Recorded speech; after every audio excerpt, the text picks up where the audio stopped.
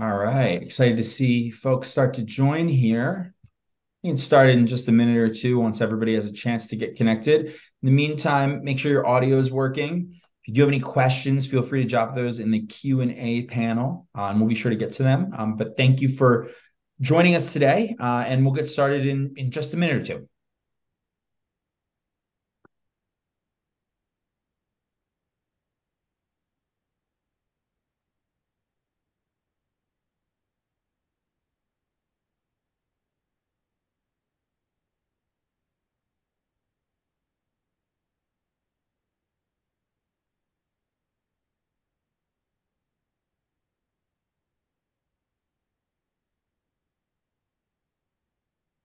Okay.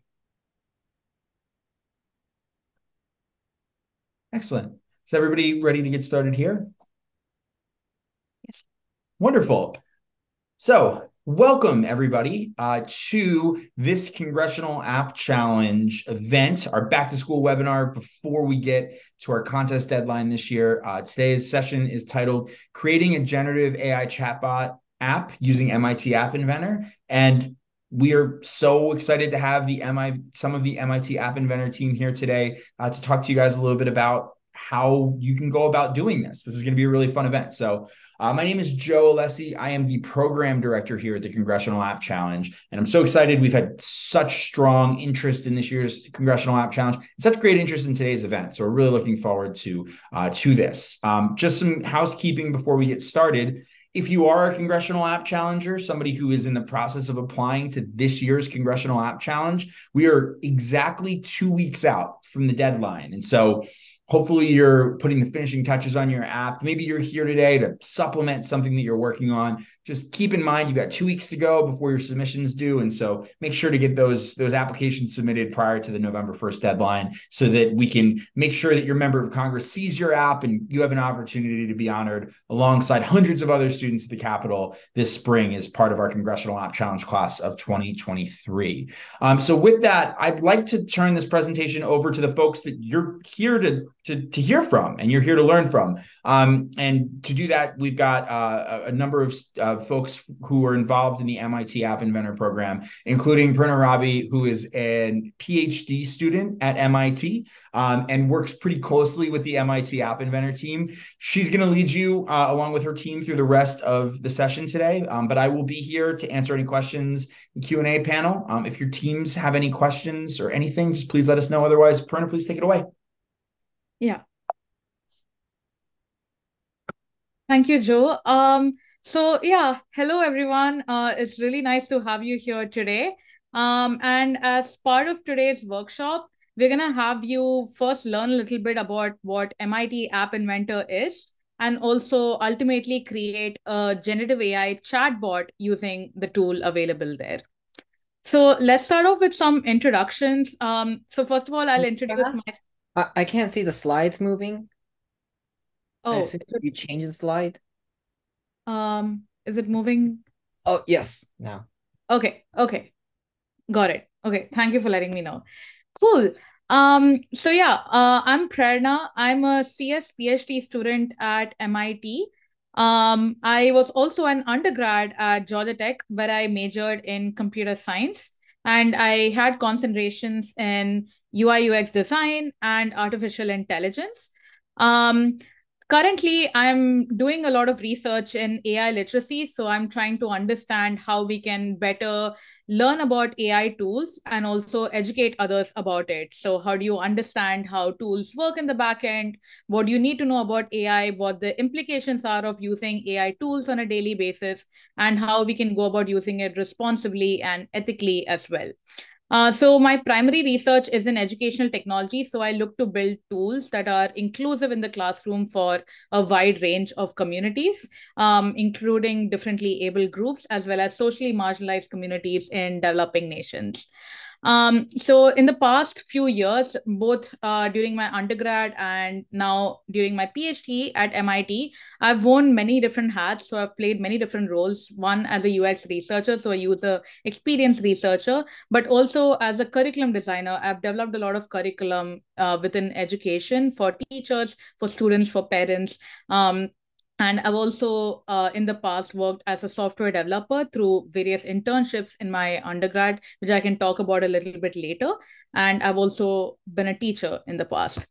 So, I have one tip for you guys, since a lot of you might be in high school thinking about applying to colleges. And as you start thinking about the application process, and maybe it's super daunting, maybe you're thinking about what college entails. So, the one tip I have is, like, don't be afraid to try out new things. Like, there are a lot of things like available out there, but there is no right or wrong answer, so you just have to sort of try it out and see if that's something you like. Now, the one good thing I can say about college for sure from my experience is that you always have the option of switching. So if you don't like some activity that you take up, no one's going to say that you have to continue going down that route and there is no other way out. So try to keep an open mind, as in when you try out new topics that seem to be of interest and you take a stab at it, try to pursue it and see if that's something you potentially enjoy and if you have found your passion.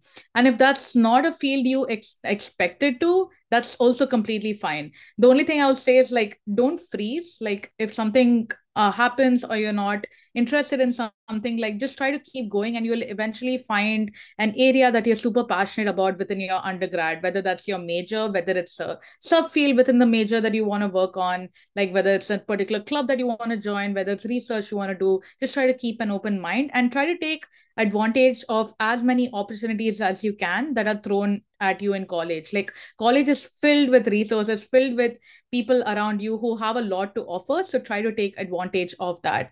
So for instance, I found my passion after joining research in undergrad, and it was not conventional for people to do research in their undergrad, but I thought that that's something that I would want to try out. So I just tried it out by fluke, and I realized that that's something that I really enjoy, and I started doing research in the education field. But as you can see, like, I wouldn't have realized that until I had, like, pursued that research project. So just try to keep some, like, goal in mind and just keep going. And I just picked it up because I thought it would be interesting after reading about it online. um cool, I'll pass it on to Gisela. Yeah. Hi, everyone. My name is Gisela. I am a senior, so I'm in my last year studying computer science and Spanish.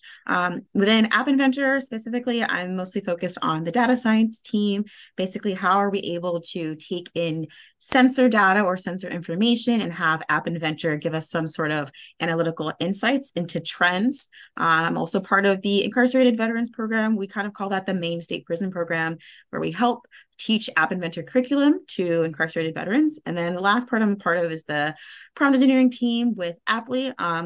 This is part of the generative AI part of App Inventor, and I'm specifically focusing on trying to improve the performance of our prompts. So outside of school and research, I also do fun things. Like here at MIT, there's so many activities that are available. I'm specifically doing cheerleading. I'm co-captain and I'm part of the gymnastics team. So that shows that, like, even though MIT is a really tough place, there's still plenty of avenues for you to explore your options, as Purna said, and to sort of find things that you love and enjoy doing outside of academics, right?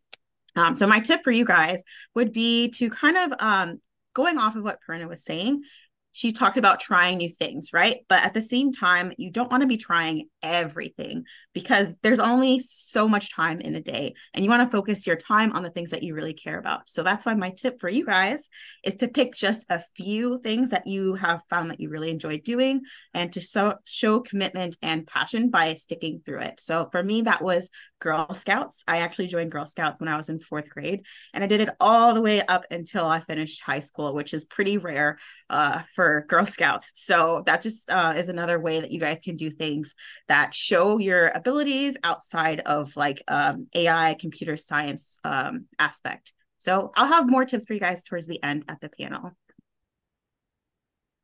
Cool. Hola, hello everyone. My name is Isabela Sanchez. I'm an international student from Peru. I'm currently studying computer science and education at Wellesley College. And as part of Wellesley College, I can also take classes at MIT, do research at MIT, work, and just have fun around. So I want to talk a little bit about that experience too.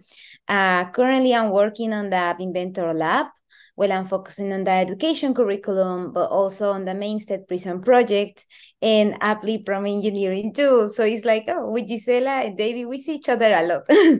And then fun things that I do in college, I always love music. So when I arrived here to the States, I was like, I want to continue pursuing music, whether it's like taking some classes or just joining a cappella group. So I am part of MIT Wellesley Tunes, that it's a cool a cappella that is cross campus between MIT and Wellesley. And also I am a DJ at the college radio here. So I have my radio show every Saturday, 8 p.m. And it's just a fun thing to do, because I think college is here. When you arrive to college, you want to pursue a lot of things, but also you need to remember your past passions. For example, when I was in middle school, I love writing, and then in high school, I love technology. But when I arrived to college again, writing was something that I needed for every course, and I started writing again. I continue with music, so that would be a little advice. Like if you have a past passion that you stop pursuing one time, why not again in college? Maybe that could lead to something even bigger. And my tip in general in life and also in college applications will be that the most fun part of the learning process is when the mentee becomes a mentor. I have a lot of friends that are applying to college now, and most of them told me, oh no, I don't have extracurriculars, I don't have nothing to show. But actually they have been doing like volunteer for years teaching, and whether it's programming, robotics, or just like literacy in my country. So it's like, actually you have done too many things, you have been mentoring too many people, you have been changing lives like while teaching. So if you have a passion and you feel like you are really so passionate about this, why don't try to teach it? I always think like that, because also when you teach something, you actually understand better the topics. You feel like more expert every time you teach it again and again. So I don't know, I always advise people like to take that little step that makes them from being a mentor from being a mentee to a mentor. It's fun, and that will be my tip. Cool. Thank you. David? Hi, everyone. I'm David. I'm a software developer at the MIT App Inventor team. I manage, fix bugs, maintain on the backend side of App Inventor. A lot of the things that you will be doing today, I have contributed a few things in the chatbot components. On the second point, I added that one of my hobby is watching movies. And I added this because when I was your ages during middle school, high school, my actual dream was to become a movie director. I have passion in watching movie. I analyze movies, but now I'm working as a software developer, and I wanted to kind of make a point that life is like a box of chocolate. You never know what you get. And I kind of want to connect with what Prena said here, is that I know some of you may be confused what a career I should pursue, but I would say do not be too stressed about it. Just enjoy your everyday life, and things come together, and you will eventually find what you like if you continuously work hard. So that's one thing I want to say. And a tip I wanted to say today is many things in your life can be improved by technology. And that is also what the ethos of App Inventor is. Today, all of you are going to learn a wonderful technology that has many, many potential to improve many things in your life. So I hope everybody enjoys. Cool. Thank you so much, guys. And based on what we just mentioned, if you have any questions, please feel free to put it in the Q&A, and we will try our best to either answer it in the chat itself, or we'll come back to it at the very end. We're going to have a Q&A session at the end of this workshop where you can ask us any questions you want regarding MIT, regarding applying to colleges, regarding what it feels like being in the field of computer science or programming. So please feel free to ask anything you want in the chat, and we'll try our best to answer it. Cool. So, first of all, you guys might be wondering what MIT App Inventor is to begin with. So, App Inventor is this free open source like platform that's available for anyone to use, and it allows anyone, whether that's an adult, whether that's you students, whether it's an educator, a hobbyist. It allows anyone to basically come in and create mobile applications. So the apps that you use on a daily basis, App Inventor is able to create some of those applications or replicate it.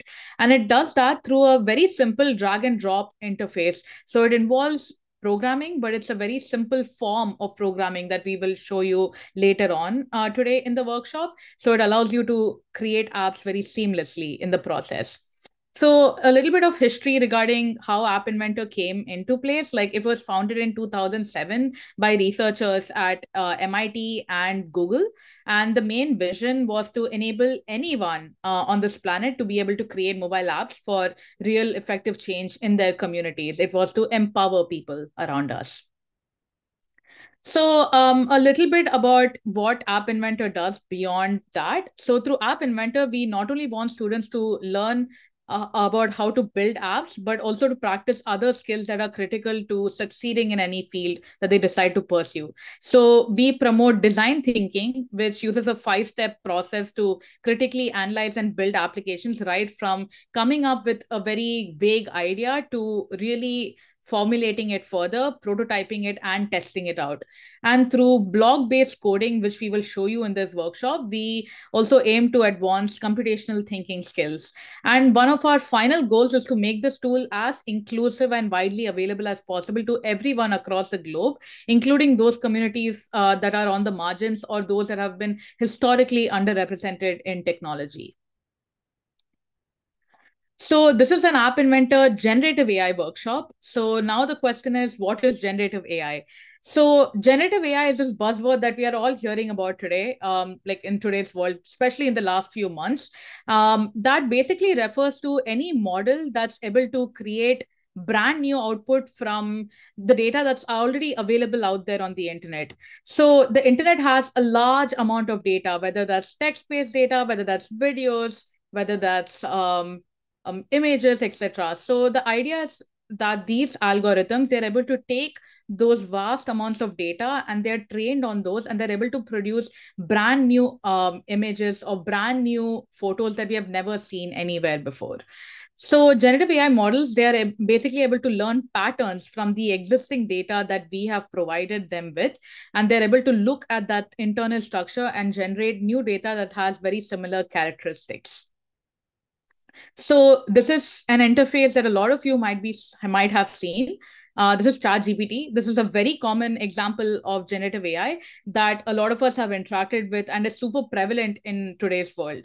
So ChatGPT is this large language model chatbot, basically, that was developed by this company OpenAI, and it enables all users to refine and steer a conversation depending on what format they want to follow, what style they want, what level of detail they want to engage with a chatbot, etc.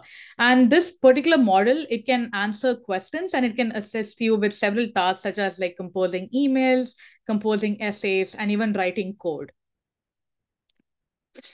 So this is an example of a generative AI powered application. It's called Calmify, and it was actually built within App Inventor itself. So we're just trying to show you an example of what a generative AI powered app might look like. And this is something similar to what we'll also be going over in our workshop today. It's a mental health application, this particular app that I'm showing as an example. And here is a video that sort of goes over what this app did and how it was built and what the purpose is. So this is just to give you an example of what this might look like. So I'm going to play this. Hi, I'm Jocelyn. I'm Jack. And today we will be explaining Calmify, and our inspiration behind this app was to advocate for mental health wellness through a journaling system. And what makes our app unique is its special AI emotion detection. So after we finish setting up this new user account, the first thing we'll be greeted with is the journaling page. And the different happy and sad emojis you see up there help the user to track their mood across past journal entries. And here are some different journaling scenarios, and a user will have the ability to record some roses, thorns, and emotions throughout their day. They can also add a picture, a really nice picture, in my opinion, and they can add some activities they did during the day. And so after finishing up their journal entry and submitting, the app will take the journal entry and plug it into OpenAI software to detect how the day was, what emotions filled it, loneliness, happiness, stress, for example, and will recommend a personalized arrangement of features to help address any negative emotions present. If it's a happy day, it might just congratulate the user. If it was a stressful one, it could recommend some stress relieving resources, and we will be going over these resources next.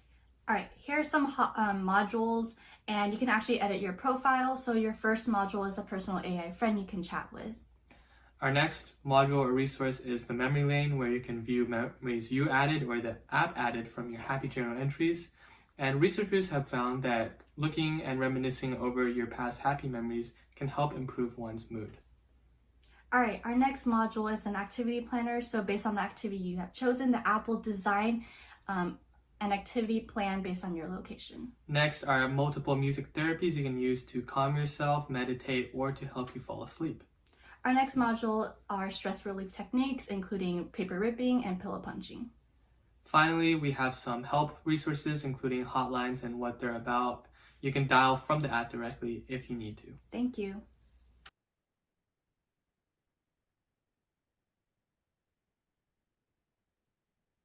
Cool. So yeah, this was a very quick example of what an application might look like when it is built within App Inventor and which uses generative AI in the background. So let's move on. So yeah, today we're going to be building a ChatGPT powered voice application in particular for college admissions guidance. So we thought this topic would be super relevant to a lot of you because you're currently in the process of deciding what career you might want to pursue, whether you want to apply to a specific college, or maybe what major you want to do and what colleges would be good for that particular major. So this app will sort of help you potentially brainstorm some of those ideas. So as a first step, we would like all of you to, as a first step, actually, make sure that you have a laptop that's connected to a very stable like Wi-Fi network. And also make sure that you have a phone next to you, a smartphone that's connected to the same Wi-Fi network. Like that's a disclaimer. We want to make sure that you have that. And as a first step, what we're going to have you do is you need to navigate to code.appinventor.mit.edu. David will put the link in the chat for you guys to pull the link from. I'll give everyone like just a second to do so. You need to go to this particular URL. This is the URL on which you're going to be like building the application today. So make sure that you have this pulled up in a new tab so that you can walk through the entire tutorial with me. The next step would be to download this particular file. So this, you can type this URL directly into your browser. It's just tinyurl.com/chatgpt college app. If you can navigate to that and download the Google Drive link from it, it'll be great. It should download a specific file for you. Are there any questions? Like I'll wait here for just a second so that you do the first two steps. One, navigate to the website, and two, download this particular file from this link. I'll give a minute just so that everyone has this set up. And make sure you know where the file has been downloaded, like on your laptop. Just check where the location is so that it's easy for you to pull from in a second.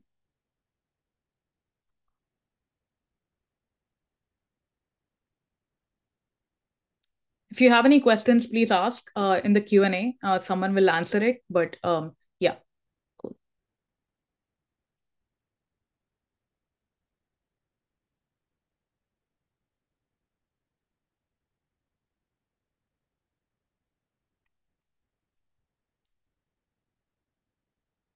Cool. I think I'll go ahead. Please feel free to interrupt me if there are any questions that come up. Cool. Now, the first thing you're going to do is when you navigate to code.appinventor.mit.edu, this is the screen that you will see. So what we would like for you to do is just for the purposes of this tutorial, you can continue without creating an account. Maybe later on, like after this session, if you want to play around with this tool more, which I hope that you want to do, then you can create an account so that you can save some of your work for later. But for this, let's just continue without using an account. So click on that particular button. And then following that, this is the screen that you should see ideally. So there should be a code that shows up in the middle of the screen, as you can see over here. And maybe copy paste that code somewhere locally just so that you can maybe come back to this particular project if like later on you want to reference it so that you don't lose your work because you're continuing without using an account. Just make sure you copy paste the code. I'll give you 1 second to do that before I go ahead.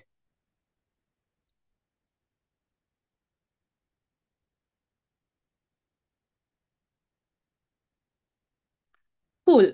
Following that, you can hit continue. And then this is the next screen you'll see.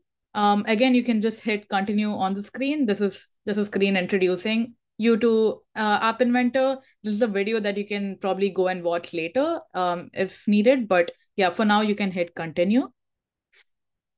And this is the next screen that you will see. So this is the screen on which you ideally, after logging into MIT App Inventor, you can start creating a project within which you'll start creating an app. So for the purposes of this tutorial, just because we have very limited time, what we're going to have you do is we have provided a particular file from where you're going to be pulling some of the scaffolded code and you'll be making some changes to it rather than building an entire application from scratch. So for now, you'll just hit close, but ideally you would want to create a blank project or like start with one of these tutorials to get familiar with the tool. But for today, just hit close. We'll show you how to go about it. So just hit close on the screen. Following that, you're going to click on the projects drop down at the top left-hand corner. And there's an option that says import project with that extension .aia from my computer. So you're going to click on that within the drop down. And this will basically pull up this window on which you can choose a file from your computer. And this is where you're going to choose the file that we asked you to download, the ChatGPT College app. It has the same extension .aia. So select that particular file from your laptop and upload it. And once you upload it, this is what you should see. I'll again give a second for you to locate the file.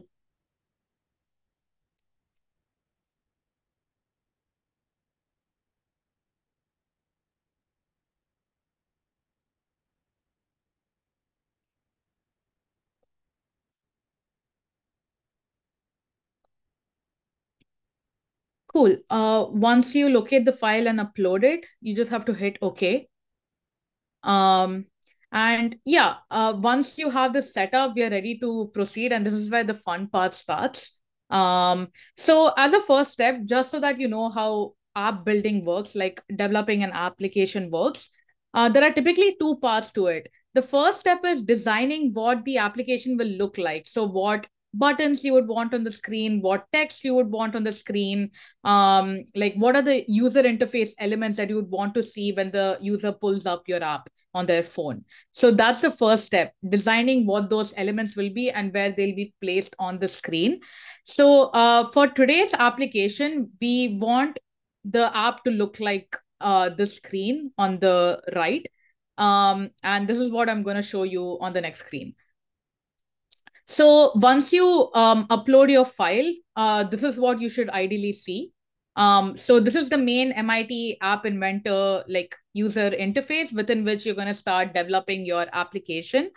So let me explain a little bit like what this entails because there are a lot of options here, so it might be a little overwhelming, but don't get overwhelmed. We're going to walk you through every step on the screen. So as a first step, you should understand that the thing highlighted here, like this particular box, it has a bunch of components within it. So these components are basically your user interface elements. So on this particular screen, we have a bunch of labels, a button, like a chart. So all these interface elements will show up in this particular box as you keep adding them. The thing that you see on the extreme left, which is highlighted on this screen, are the interface elements that you can add to it. So the one on the previous screen was basically what's already in your application. And the one over here is what you would ideally want to add more to your application if needed, like additional components. And this thing on the extreme right are the properties for a specific component that you have selected. So in this particular case, for example, as you can see, screen one is highlighted here, right? So within properties, you can edit certain I guess features related to screen one, whether it's setting a background color to your screen, whether it's adjusting the height for a certain sort of width of your cell phone, or maybe adding a background image to it that you would want to be laid across your entire application, etc. So properties allows you to change the color, the text, anything related to the appearance of a specific component on your screen. And just as a disclaimer, so for the purposes of our workshop, this entire design has already been created for you. So you just have to like look through it and follow along with me for now. You don't have to edit anything just yet. So just try to play around with what's on the screen, but don't make any changes to it just yet. Just listen and follow along. So yeah, okay. Within your screen, you have a bunch of user interface elements. So the first element over here is a label. So label is basically like any text that you'd want to show up on the screen. So this is labeled as label one. This is just so that we have some sort of identifier associated with the label so that we can use it later on. And as you can see, the text that we have given this particular label is talk with ChatGPT, and that's what's shown up on the screen in the mobile phone as well. The second component is a chat component. So in this case, the chat is basically just a button. And we have actually given this button a specific background image. So this button in this particular case is actually the picture of a microphone. So the microphone button is what you're going to be clicking in order to interact with ChatGPT when you test out your application. So as you can see, you can upload any sort of media. So in this case, we have uploaded like a mic.png file, and that's the image that we have given this particular button as well, which ultimately shows up on the screen. The next button is a restart button, and this is the button that you can use in case you want to reset your entire conversation and start over with ChatGPT. So rather than continuing on an existing thread of a conversation, if you want to just erase the entire thing and restart a brand new conversation with ChatGPT, this is the button that you would use to do that. And as you can see, it's given a specific text, new conversation, which indicates that you can have a new conversation with ChatGPT. Now, apart from the obvious elements that are on the screen, which is the label and the two buttons that I just spoke about, we can also have these things called invisible components on our UI. So these are components that are not necessarily things that show up actively on the screen, but they still are very vital to the functionality of our application. So in this case, the idea is that you'll have a conversation with ChatGPT orally, like through this app interface. So in order to be able to do that, you'll obviously need something called a speech recognizer, which will take the text from the like words that you're speaking out and convert that to text and supply that to ChatGPT. So it recognizes the speech or recognizes the words that you are saying out loud when interacting with the application. The second component would be taking that text and then feeding that to ChatGPT. And this is the chatbot component that I think David previously spoke about in his introduction as well. This is the component that's the, like, I guess, primary generative AI component that exists at the moment within App Inventor. And it's going to take whatever text you give it. In this case, we are saying this text out loud. So it's going to take that particular text and send it to ChatGPT so that it can generate an appropriate response to the text. So any question you're asking or any comment that you have left, ChatGPT is now going to go and interpret it using this particular chatbot component. The third component is the text to speech component. So whenever ChatGPT is done analyzing whatever text it's been given, it's going to generate an appropriate response. So it's going to say, answer a specific question that you asked. And you ultimately want that text to be translated back into speech so that the app can say those things out loud to it. So, for example, if I ask the app, oh, what's the weather today? Then the app's going to say, oh, the weather's like nice and sunny. for example. So we also want the app to converse back with us rather than just putting it in text so that it feels like we're having a real-time conversation with it. So this is the first part of the application where we just designed this sort of step-by-step process of like putting specific user interface elements on the screen. And this is the part that has already been given to you as part of the file that you uploaded. Now, ideally, when you're building an app from scratch, all these components you would be coding out. And we will share tutorials on how to go about doing that so that you can try it on your own time, like following this session. But for this session, we are actually going to have you code what the application does in the backend. So when I say backend, it basically means that you have all these user interface elements, and now you need to tell your app what sort of functionality these elements should perform, say when the button is clicked, or like when a specific element is being interacted with on the front end. So yeah, in order to do that, once you're done like looking through this particular screen, on the top right-hand corner, there is this button called blocks, which is what you're going to click on. And this should take you to this screen, ideally from the file that you uploaded. I'll pause here for a second. Are there any like pressing questions before I start going into this?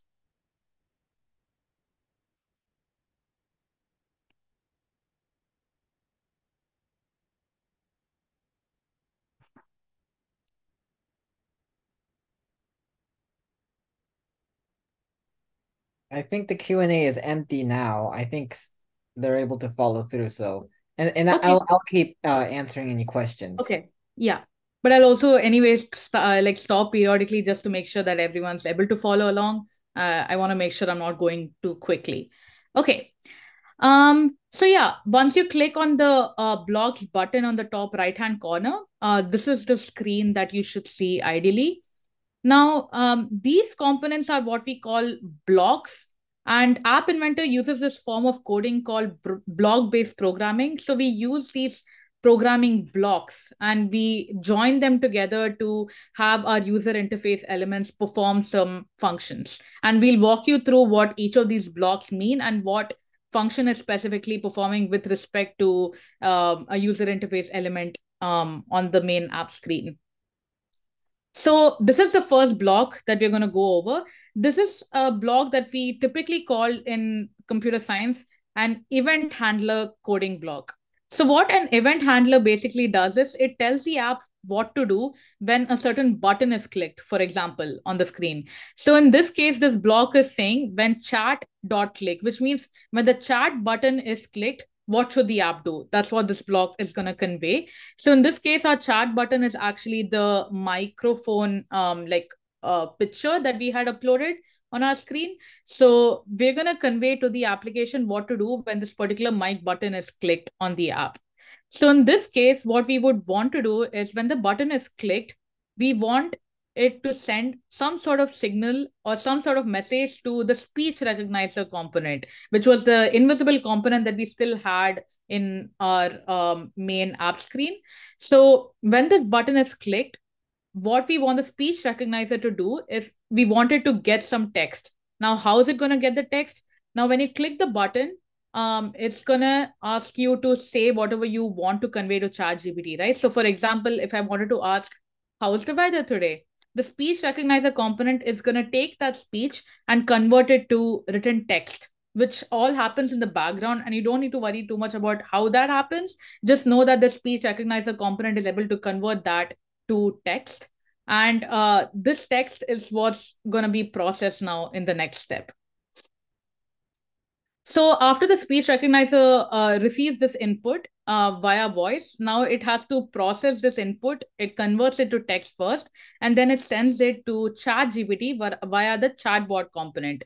So as you can see, in this particular block, it reads very like similar to like conversation language. It just says that when speech recognizer after getting text, which means once the speech recognizer receives input, what do you do next? That's what this particular block is addressing. So in this case, this block is gonna send this message to ChatGPT. So it's going to use the .converse function to send this particular question to ChatGPT and get a response from it based on the text that you supplied. But before we proceed, we're going to add some additional functionality to it. So just to keep in mind, I think on the main file that we gave you, some of these components or blocks were sort of disconnected. So your job is to drag and drop it into this particular block as shown. I'm going to pause there just for a second to make sure that you got a chance to do that, because I think I didn't mention it earlier. But make sure that you just drag and drop the component into the specific, like it's like a puzzle piece, and just make sure that you put it into it and it will click. It'll give you a click sound when you're able to join it together.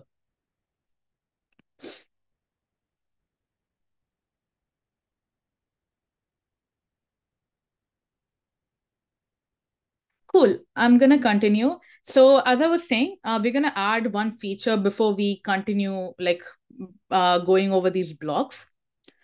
So as a first step, what we're going to do is we're going to look at the blocks panel on the left-hand side of the screen, and we're going to click on the chatbot component over there.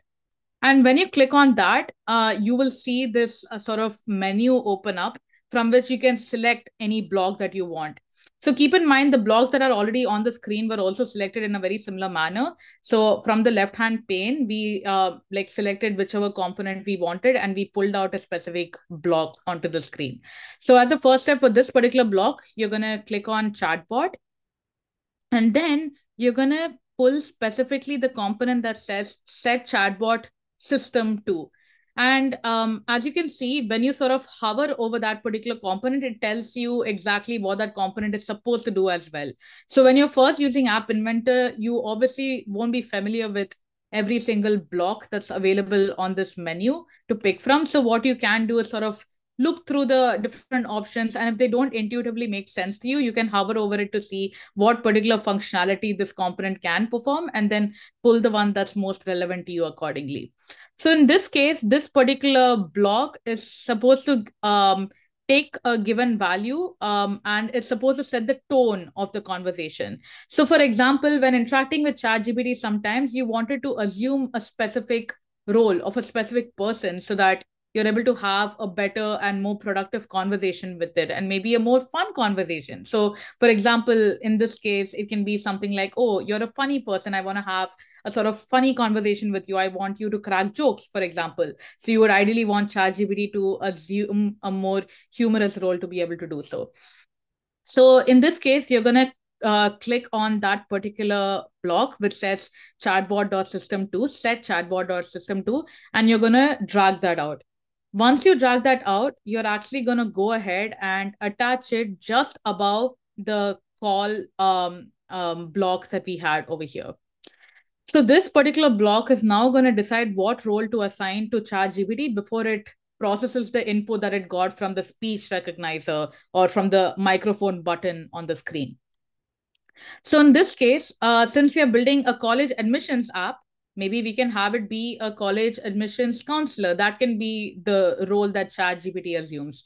So in order to be able to do that, you're going to once again click on the left pane of your screen and pull out the text component from it. So these are the steps to do so. So you click on text on the left-hand corner, and then you'll pull the first block at the very top, which is basically just an empty string. And within the string, you can specify what particular role you want ChatGPT to assume. So in this case, once I click on that particular block, I'm going to drag it and place it right over here next to the chatbot.system2 component. I'm going to pause just for a second.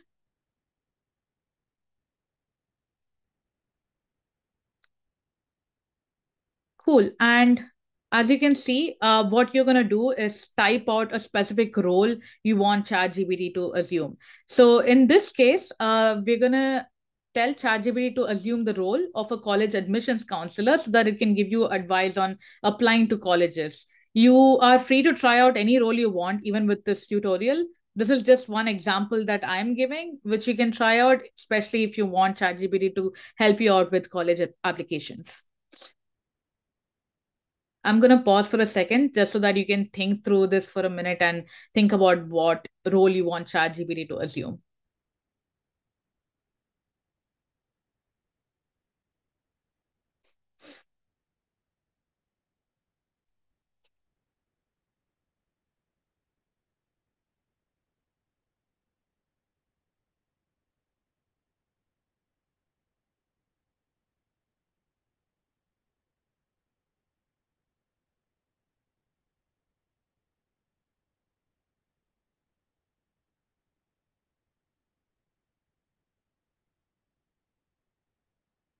Cool.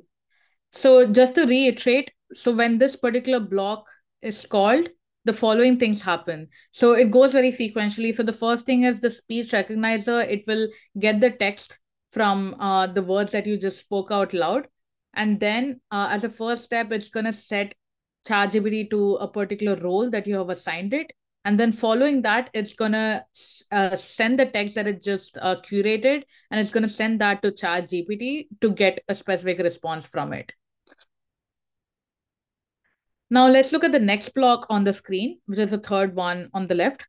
So once ChatGPT generates a specific response, this response is now going to be sent to the text-to-speech component that we had on our like invisible list of components on our screen, so that it can respond to the app user via speech itself. So ideally, once ChatGPT like sort of processes the output, you're going to hear the output coming from your phone itself on the app.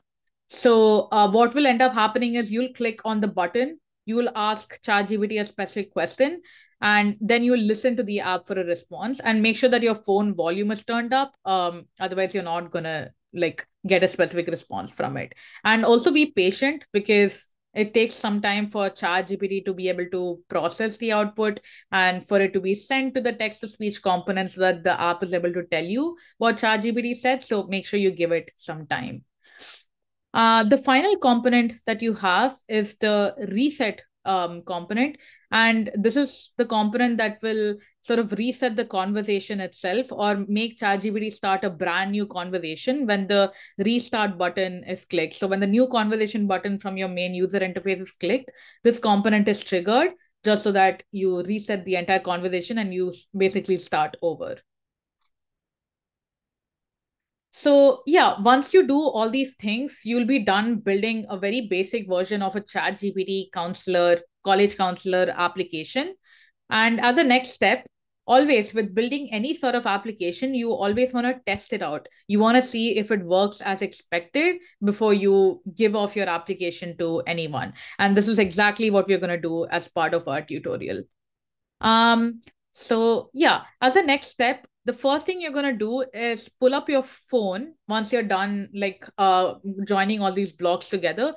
Take your phone, make sure that the phone is connected to the same Wi-Fi network as the laptop that you're using. And you're gonna go to either the Play Store or the App Store, depending on what phone you're using. And you're gonna look up MIT App Inventor and download the application. I'm gonna like pause for a solid minute over here so that you have a chance to do so if you haven't done it already. Um, yeah, I'll like just set a timer for myself, but I'll give you 1 minute to make sure that you're able to find the app on the App Store and you're also able to download it. It might take a minute or so. I'm gonna wait. Yeah. Meanwhile, if there are any questions, let me know and I can help answer it. Yeah.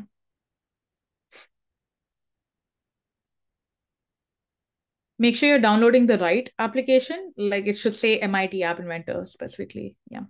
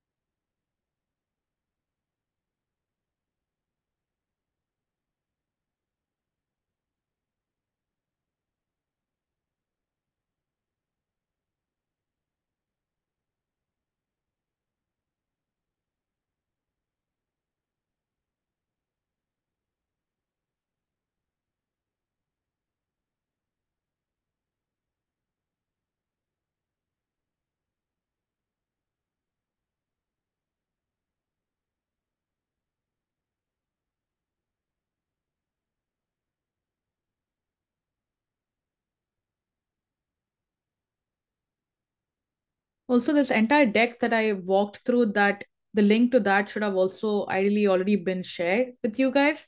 And if not, we'll put that link in the chat. If one of you can make sure that that's available to everyone, that'll be great. Just in case there were any steps that you missed or you didn't get to follow along, just make sure that you look at the slide deck. I'm giving you 1 or 2 minutes to like help catch up. So take your time and get that done. Yeah.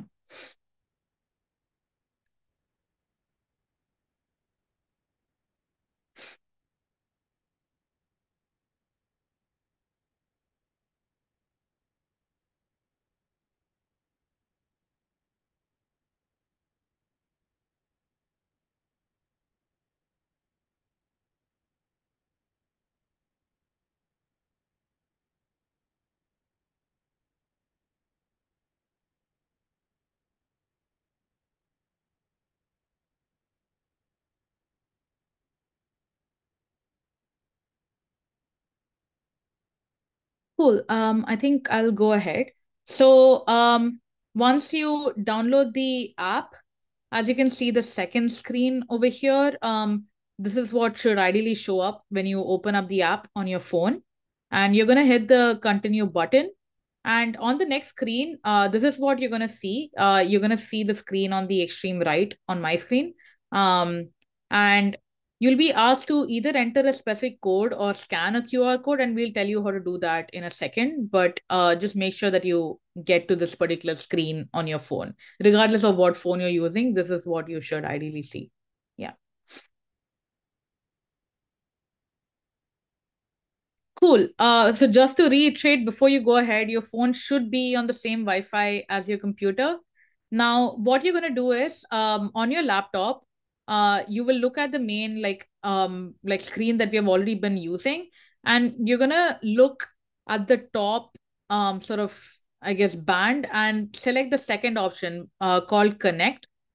So look at the Connect drop down and select the first option, which is called AI Companion. This is the option that you're going to be used to connect the app that you just built on your laptop to your phone so that you can test it out. So once you hit on AI Companion, it's going to pull up a QR code or a 6-character code. Both of those should show up on your screen. And that's the QR code that you're either going to scan using your phone, or you're going to enter that 6-letter code. And once you do that, you should be able to have the app running on your phone. I'm gonna give a minute again to get that set up. You can either scan the code, or if somehow for some reason your camera is not working, or if the QR code doesn't work, try to enter the code manually. It's just a 6-character code, and you can get that by clicking on the AI companion option in the dropdown.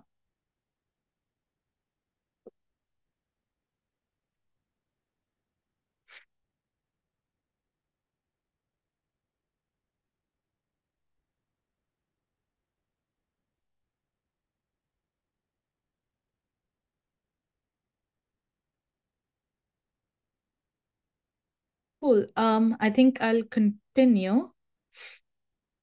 Yes. So once you pull up the code, it should pull up the app that we just built. The user interface should look identical to what you just built on your laptop. Now, like, some of the elements might not look perfect. Like, it's possible that your button looks very stretched, or it's not proportionate to your screen size. This is something that you can adjust on your application later. But as a first step, you should see at least the 3 components that we saw on the main screen, which is the talk with ChatGPT text, the main microphone button, and the new conversation button as well. And to test out your application, you're going to have a conversation with ChatGPT. So when you click on the microphone button, it should ask you whether you want to start recording what you want to ask ChatGPT. So once you hit start recording, you can ask ChatGPT any question you want. So these are some sample questions that I have pulled up on the screen. So you can first ask ChatGPT like what role you're playing, like what role are you playing. So to that, ChatGPT should ideally say that, oh, I'm a college admissions counselor, because that's the role you specifically assigned it, and it's going to tell you how it can help you out specifically.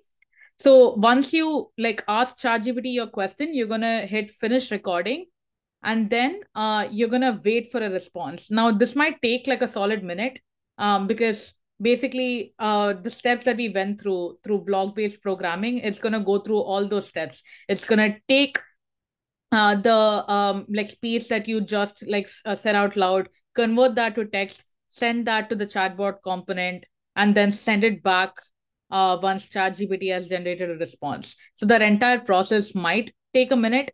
So just make sure you give it a minute, and also turn your phone volume high up, and you should ideally hear ChatGPT answer your question out loud. Yeah. These are some sample questions you can ask it. Now I'm gonna pause here for like I think at least 3 or 4 minutes, because I want to make sure that you guys have this app working. Um, yeah, and just make sure you're giving it enough time to generate a response. Maybe you can try out 1 or 2 questions to make sure that you have like thoroughly tested your application out. So, as a thumb rule, whenever you build any application, you should be testing it out. And if there is any error, you should also go back and ideally debug your application so that you're able to fix those errors. This back and forth practice is super important as you start coding and as you take intro programming classes. If you do, these are things that are typically taught as well, but you can practice these real time using the app that you just built already, which is great. Yeah.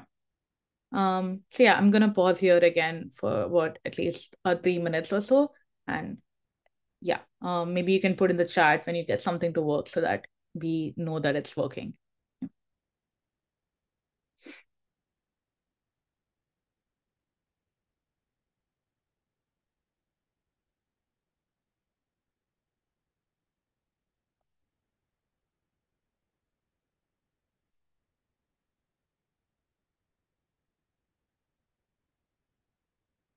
Think of what questions you would ideally ask an admissions counselor right now. Like, if you were given the choice, like, what would you want to ask? Like, what college do I apply to? What are the admissions requirements for that college? Like, can you help me out with a specific college essay if you're in late high school, for example? Or if you're just confused on where to even start, you can just ask, how do I start applying? Like, or how do I identify what I want to apply for? You can ask anything you want and see what kind of response it gives, and try to have a conversation with it, like back and forth.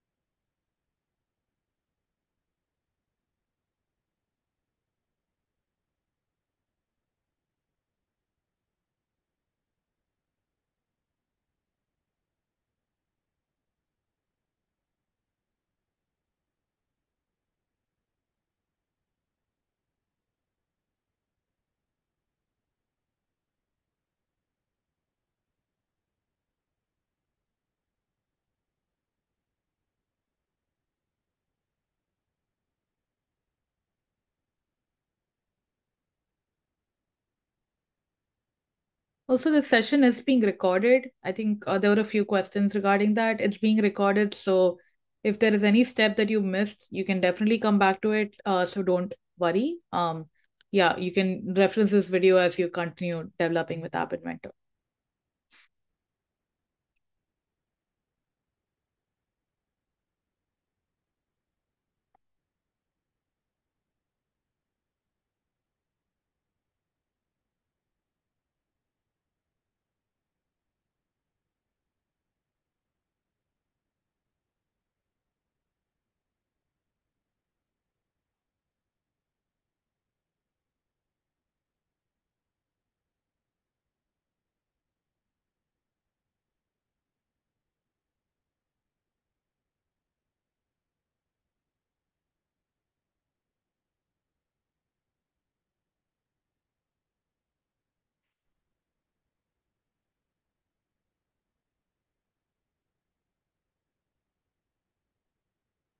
Cool. I think I'll wait for 1 more minute, and then we'll move on to the last part of our session, which will answer some of the questions that you asked in the chat. It's a Q&A, so you can ask anything you want, and we'll be able to answer that orally.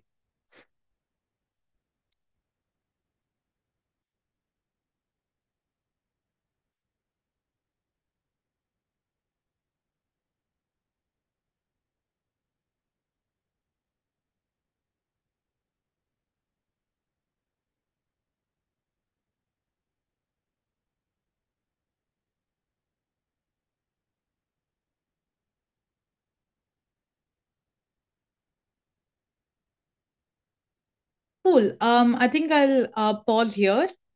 If you guys have any other questions regarding what we just went through, like, please keep asking in the chat and we'll try to answer it. But just in the interest of time, I'm gonna move on. So this was a step-by-step version of like one tutorial that you can build, like one particular app that you can build using MIT App Inventor. Like, keep in mind, you can basically build any app that you want with it. So there are a lot of tutorials that are already available out there on the main MIT App Inventor website. So if you just like on your browser, if you just try searching for MIT App Inventor, the very first thing that shows up should be the main MIT App Inventor website. And it has a lot of tutorials available there for you to sort of ramp up and learn how to build apps. We'll obviously not have a chance to go over all those with you, but like, please feel free to ask any questions you might have, and we'll also put specific links in the chat. And when we send a follow-up email, maybe tomorrow, we'll also add those specific links in so that you can see what kind of apps you can build using MIT App Inventor. So yeah, I think as a discussion, what we're gonna do now is spend maybe the next 10 to 15 minutes answering some of the questions that you had in the chat. So I think there were a lot of questions surrounding like, how do you apply to MIT? What is life like at MIT? Like, what are the requirements? Or just maybe there were questions regarding how to build applications, or just general like career advice, college admissions advice. If you have any questions regarding like any of those aspects, now would be a very good time to ask those in the chat if you haven't already. And if you have asked those already, I'll ask our other panelists to maybe say those questions out loud and also try to answer it. And I can also try to answer any question that might be relevant to me. So I'll hand it off to you guys. Since you have been looking over the Q&A, if there were specific questions, please feel free to speak up and answer it right now.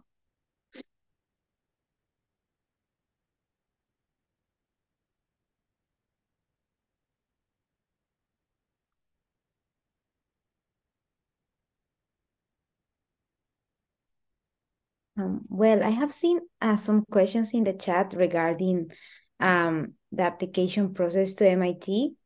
I think Gisela, you can give some tips about it. About the application process. Wow. Good question. To be honest, I have forgotten quite a bit of it because it was I think 4 years ago, but the main parts of like being prepared for MIT is just being able to take advantage of the opportunities that you have available to you. So if you're, say, in a rural area, you might not have like a robotics team, right? But that's totally fine. You might have another interest or club that's available near you that you can take advantage of, and that's really what MIT wants to see, right? Because sometimes students might say like, oh, this person went to this school that had these clubs and was a part of these organizations for a long time, and my school doesn't offer those same things. So the most important part is like, try to find things that you enjoy doing, and then making the most of the opportunities that you have. And you don't have to be the best at everything, contrary to what people might think. Like, we are smart students, but you do not have to be the valedictorian. You do not have to have a perfect 32 GPA or a perfect 32 score, or whatever GPA that everyone is worried about. Just be you. That's really what we're most like focused on, because we don't want a whole student body full of everyone who's exactly the same, right? If everyone had the same background, had the same grades, then that would kind of not be the diversity or the inclusivity that we're trying to look for to try to make all of these technological advances. So don't worry about doing what everyone else is doing. Just do yourself. And that's all you need to do to get into MIT.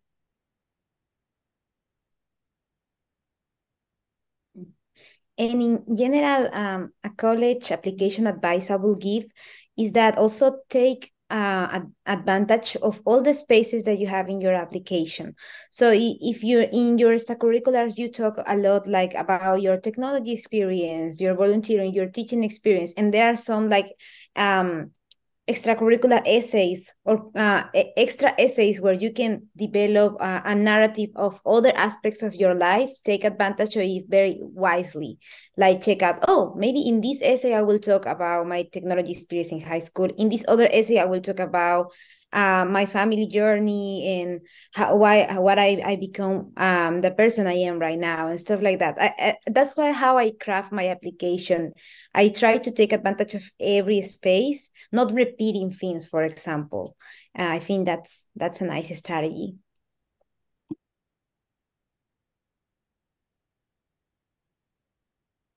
Lots of other good questions. What is a good SAT score to be able to get into MIT? So there is no hard and fast rule. Like MIT regularly rejects people who have perfect SAT scores. However, there is sort of like what we would call like a minimum of what we kind of hope that you guys have. And you can see that if you look on the admissions website, and it shows you the statistics of the freshman students that are coming in. So I would say if you're looking for what kind of scores to have, look at the admissions page and the statistics so you kind of can gauge where you are at in comparison to like the other potential freshmen. And it changes every year too. So like sometimes it might be 32, it might be 33, it might be 31. So that's why I say definitely check the admissions website to have a better idea. Also, I see some questions in the chat about if you want to start learning programming, with which language should you start? I think there is no right or wrong answer here because it will depend of what you want to do. If you want to do more front-end stuff, I think JavaScript could be a nice way. If you want to go more to backend, you can start with Java, you can start with Python. Or if you are new and you want to get familiarized with programming logic, I always recommend App Inventor because that was the first programming experience I ever had, and I think it was very friendly, like user friendly, and also it made me less scared of programming. Programming looks like it used to look like another word for me, like, oh no, it looks very hard, very complex. But platforms like App Inventor make it easy at the beginning, and then I started to learn other languages. I want to add on that. So I see a lot of questions about textual programming and block coding, and what's the difference about that? A good analogy that I use is I'm a big fan of Star Wars, and the Millennium Falcon is one of my favorite ships. Now, if I want to create a toy Millennium Falcon out of clay, I can really make a very sophisticated Millennium Falcon ship. But it will take much more work and it's much difficult. You have to learn a lot of more basic stuff about clay, understanding how to craft things. But working with block coding is like creating the same ship with a Lego. So the final product is not going to be as sophisticated as creating with the clay, but you can still have a very good vision of what you want to have. And the thing is, the basic logic still aligns. So if you're when you get very comfortable with block coding, then applying that and expanding that to textual based coding isn't going to be that difficult, because in textual coding, the core lines still align in the sense of when you're building the Millennium Falcon, the core ideas of what the Millennium Falcon looks like is all the same. It's just that you need to learn the more sophisticated grammars for textual-based codings.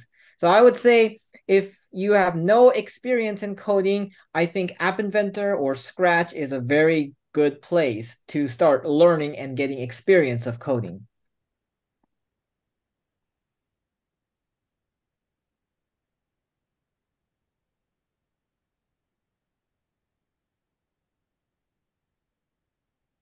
Okay, so I see a question about the Zoom session saying it's tailored for students. It was asking if it's tailored for students who already have basic knowledge in coding, or if it's not specifically for parents, and then asking if we can give information if you don't meet the SAT requirements. Okay, so yeah, this session, I'm not sure, Perna, you can correct me if I'm wrong. I think it's pretty open and accessible to anyone in terms of like background. You don't have to have CS to know any of this stuff. Not at all. I think this session was actually meant to give you an introduction into what it is like to design an application, and also to just get your feet wet with coding. And the blog-based coding environment that we showed you is a very good first introduction into how you can start programming like individually. This is meant for people, like tailored to anyone, like people who have absolutely no coding experience, as well as those that might have like a little bit coding experience but want to develop on it further. And even if you're super proficient in it, this is a great tool to practice your coding further. So you can use MIT App Inventor as a platform to sort of develop your coding skills further. And I think this is something that I mentioned in the very beginning, but App Inventor itself is a tool that's meant to teach everyone coding, not just students, but also parents, teachers, like literally anyone. Like if you are someone who's interested in learning how to program, App Inventor is a very good like first place to start, regardless of where you are at in your career, whether you're a student, whether you are working a full-time job, it doesn't matter. Like App Inventor is meant to give you that very basic scaffolded introduction into programming and computer science. Yeah. And here's a question that I actually kind of really like. First of all, what is the hardest thing to do as a programmer? I really like that question. There's a saying that when you only truly understand something when you can teach someone about that concept. There's a new version of that, is that you truly only understand it when you can program it. And you will be very surprised of how sophisticated, detailed, and very you have to go through a lot of iteration of debugging to actually really create what you have in your head. And the hardest thing is on the outside, it seems something like a very trivial stuff, but when you start programming it, it's not as trivial as you think it is. So that's the hardest thing as a programmer.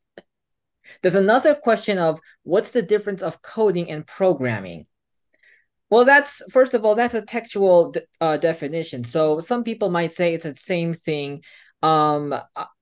Personally, how I define it is coding is the act of coding, like you're creating a textual code, or in block coding, you're connecting blocks. That is coding.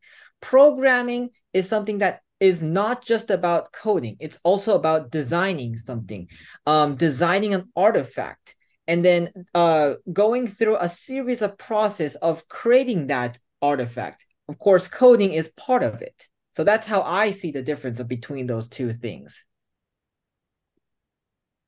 Mm-hmm.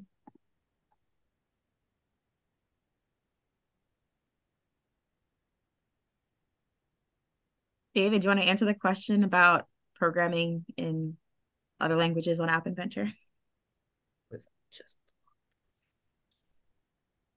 I see.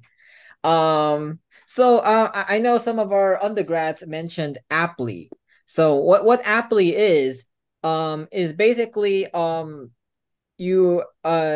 making a new platform where you can create an app with just your natural language description.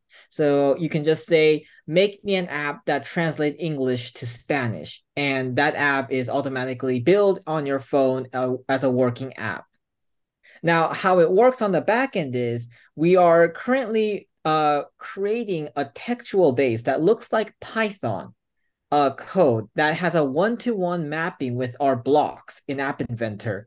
So what we do is the generative AI automatically creates this Pythonic code that we are currently creating, and then that Pythonic code is converted into the blocks that you see on the screen. Now, we are also thinking about expanding this to teach students about textual-based coding.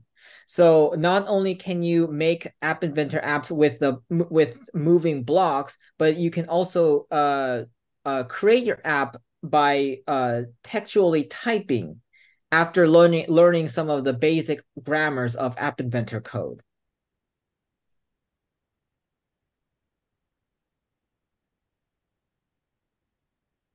Mm-hmm.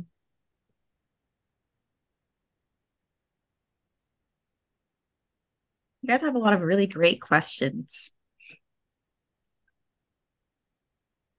I know you already answered this question, but there was one that says that can a college accept you if you have some good IT skills but don't meet the SAT requirements?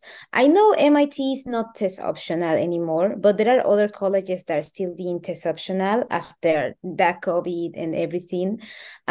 I am from a college that was test optional, so when I applied, I didn't took the SAT. Mostly my application was focused on the grades I had in high school, the extracurriculars I did, the awards I had, and the essays, my background in general. So definitely you can enter to a college. What matters is that you generate a great strategy and you can balance your application. So for example, I always recommend that if you see that in high school you had some flaws in your grades, SAT will be a nice option because then you can like demonstrate that even though you have some low grades maybe in your last years, you still have a great academic level. But if you feel like, oh, my grades in high school are very good, and you feel like, oh, but I don't have too many extracurriculars, I haven't won a lot of awards, maybe that's the place where you should dedicate the most time.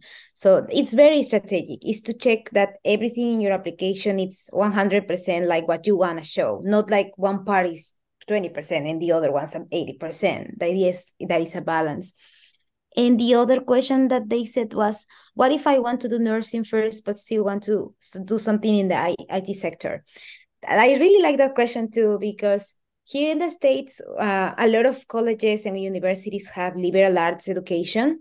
So when you enter to college, you can dedicate yourself to maybe health, like public health, and also have a computer science minor, computer science major, and stuff like that. So once you enter college, don't feel limited like, oh, I enter with computer science, I should just attach to that. I know in MIT you have a lot of like they call the majors with numbers, so I know there is 6-3, 6-8, 6-7. So, it's because they combine like majors, computer science with economics, computer science with electrical engineer. So it's like don't let go your passions. You can actually study both majors, or one major, one minor, two minors, and just keep that in mind. It's not like, oh, I always wanted to be a musician but also a mathematician, I have to keep up on one dream. No, actually college is for follow both dreams.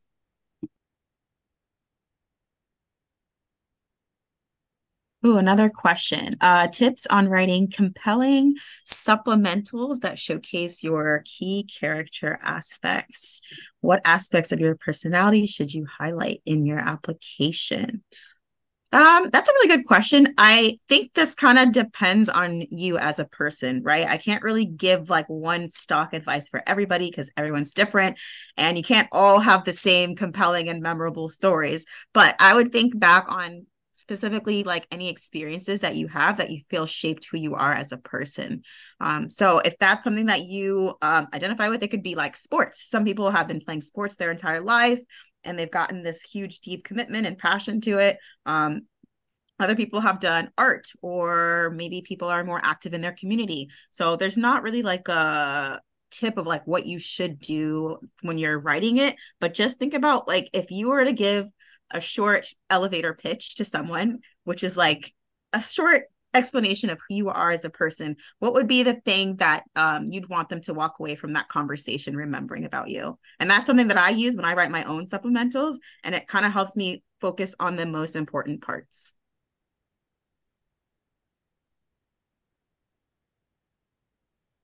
Oh, in terms of tips on the part about your personality, I would highlight your perseverance or your resilience, because specifically at MIT, you will fail at some point. You're going to either fail an exam, fail a class, fail something, but it will happen. Probably in freshman year, but it's going to happen. And usually for a lot of students, when they get to that first failure, they kind of just fall apart and they just don't know what to do. And it kind of spirals into a negative cycle. So I would definitely hone on your ability to persevere despite roadblocks, obstacles, and failures, and how to use that to sort of fail better. So it's okay if you keep failing, but try to make it so that you're failing up instead of like stuck in one spot.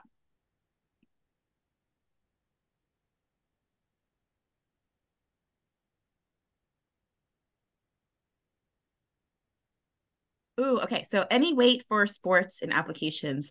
MIT does not recruit for sports. It's purely merit-based. So it's really up to you if you want to include things about sports. I would probably include that if you have a leadership position. But if it's just something where it's like you went once a week and you kind of did it so you can have something written on your resume, I probably would focus mostly on other things besides that. So just keep that in mind, that like you could be great at sports, you could get all of these awards, but MIT really cares about if you can handle the academic rigor first, and then like you can explore those other parts of like sports and, you know, extracurriculars.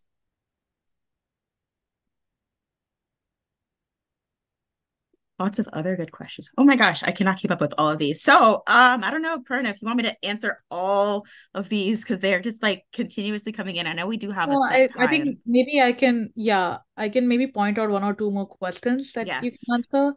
And let's see.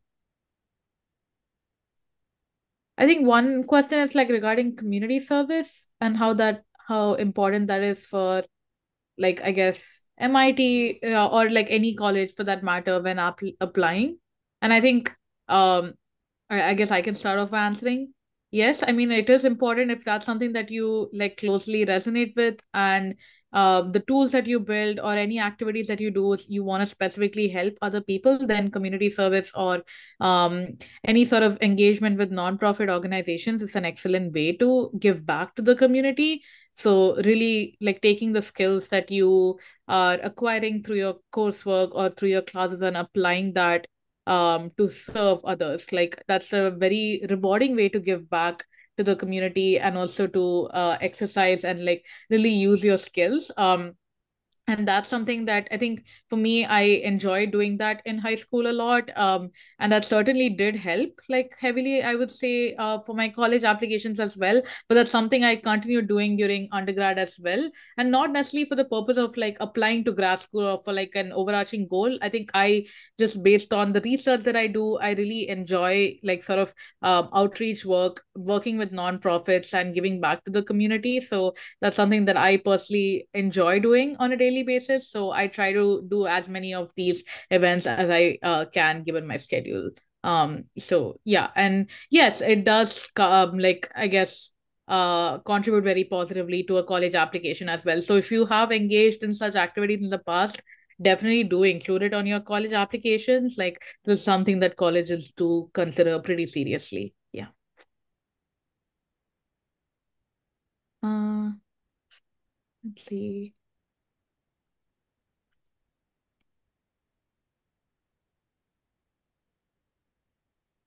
And there's a question on tips for interviewing. Like, did you guys have to interview for MIT for undergrad? I don't know. Like, I wasn't at MIT for my undergrad, so I'll. So it is not required, but it is encouraged to interview for MIT. I did interview. Actually, it was a funny story. My AP computer science teacher, her husband was my interviewer. So it was like a small world. I did not realize that he had gone to MIT before. So we kind of already had a rapport there just from the fact that like he's my teacher's husband. And the interview was not like intense where you think like, oh, I'm going to say the wrong thing and they're going to immediately just like strike me off the list. No, it's a very casual conversational interview. They're not going to be looking at your resume and be like, oh, I noticed you did this. Tell me more about that and grill you on everything. No, they really just want to see if you're able to explain your experiences in a way that shows that you're going to continue that at MIT and that you're not simply just applying there just for the name or for other reasons. They want to know like your actual true passions and motivations behind it. There's a question on grad school applications, so I can talk about that for a second. So the GRE, like it's first of all not mandatory for all schools.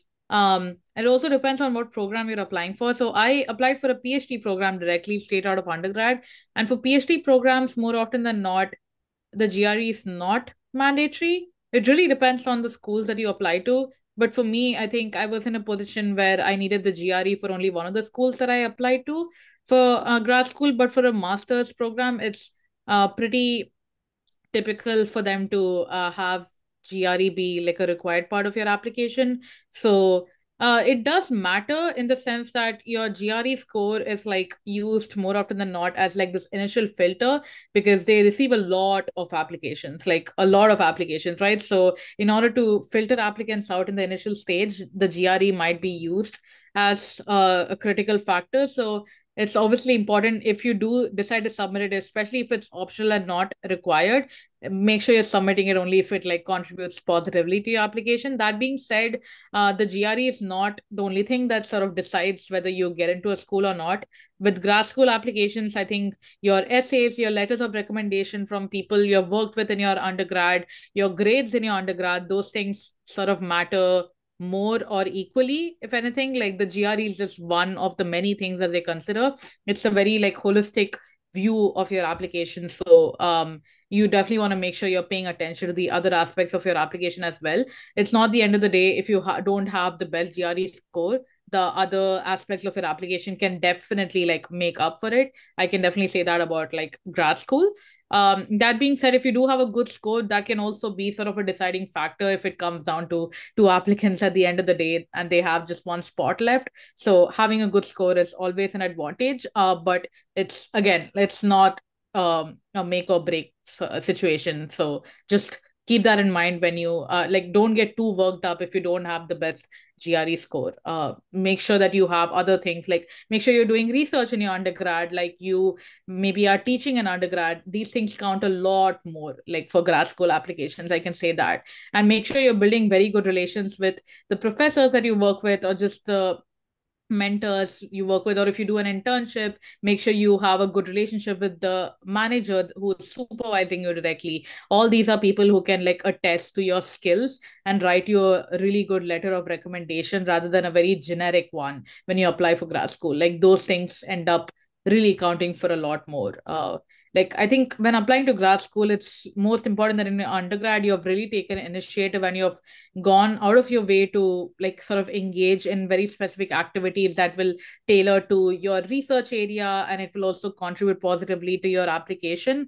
But yeah, just make sure that you're able to package things well. A lot of like application writing in general, whether that's undergrad or grad school, is you've obviously engaged in a lot of activities regardless of whether you're in high school or an undergrad, but it's how you're able to sort of present that well and you're able to package it well into your essay and other aspects of your application, whether that's your resume or a portfolio if you decide to make one. So it's how you present your work that ends up mattering in some scenarios a lot more. So yeah, there are a lot of tips available out there regarding that. And you're also welcome to like email us to sort of get a little bit more feedback. But yeah, and don't get intimidated by like the fact that oh, I have to apply to like so many colleges. You can definitely do it.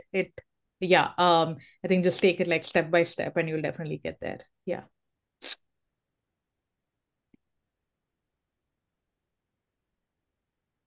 Oh, I do want to mention that if you guys are applying to multiple colleges, I would, I know a lot of people probably have similar questions between the colleges. So I would research the questions because there's a lot of overlap, and it'll be easier for you guys to just write one essay that you just tweak depending on like which college it's for. Like this one's asking like, oh, what is, describe a time where you overcome a challenge. Pretty much every college asks that question. They might phrase it slightly differently.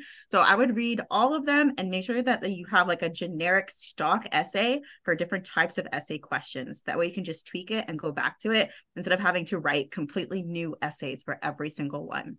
I think I ended up having about 8 stock essays when I was applying. just because some colleges had 4 questions, some had 3. So try to have like 8 to 10 question types ready to go. It'll speed up the process a lot.